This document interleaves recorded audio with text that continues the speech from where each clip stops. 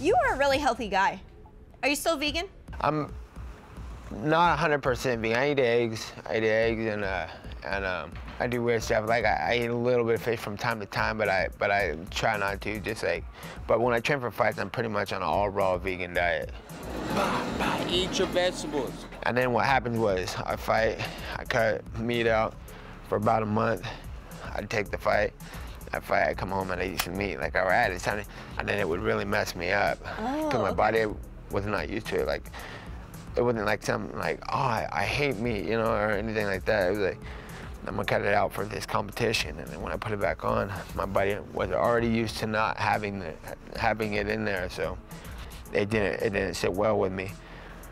And then as I went, it happened with the dairy, the cheese and the stuff, and then I cut that out. I think if it's gonna make me feel like that, I don't even need this in my life, so I don't crave for it or nothing. I haven't since I was 18 years old. What made you get so health conscious? Like, was that something you were always interested in, or did you one day feel like, well, my hey, brother I need to pay actually attention? has been big into, he's a vegan, and he put me on the whole thing. And like, a lot of the times I stopped eating meat when I was 17, 16 to compete in jiu-jitsu and kickboxing matches and boxing matches.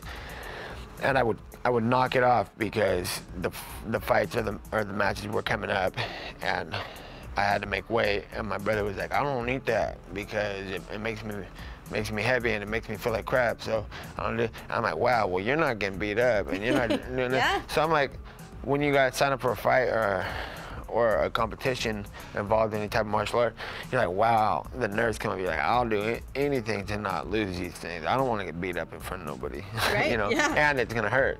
So what do? I'm gonna follow the leader. This guy he does pretty good. So if he don't eat me, I don't eat meat, you know. If he runs out on a 5-mile run, I'm running on a 5-mile run. So I kind of follow the leader. So there you go, Nate Diaz, not fully vegan, but very pro plant-based it seems. And Nick Diaz, his older brother, seems to be fully vegan, which is pretty damn great. And this week, of course, it is the big one, Conor versus Nate 2. Let me know in the comments who you got winning. I don't know yet, I'm kind of 50-50 and I like both guys very much.